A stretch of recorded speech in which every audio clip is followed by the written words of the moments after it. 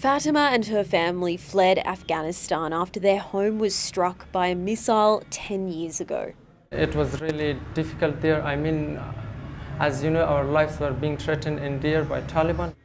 Her husband, Abdullah, was accepted by Australia as a refugee, but the rest of the family is in limbo. They've waited for 4 years for their visa application to be processed. Our house was hit by a missile. One of my daughters was killed by that attack, and because of that, we were forced to leave. They're waiting in Rawalpindi in Pakistan. The children can't go to school because they're not recognised as refugees here either. Application is, processing very slowly, and we did not expect that from the Australian community.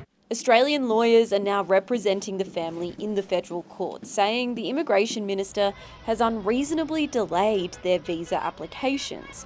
They say the wait for Afghan family visas is more than double what it takes for people from other countries.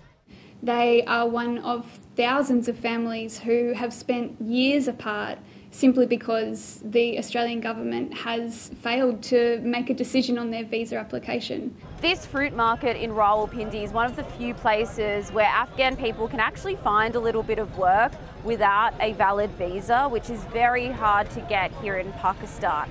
And it's that lack of opportunities in countries like this that have led to more than 100,000 Afghan people choosing Australia as a place to apply for a humanitarian visa.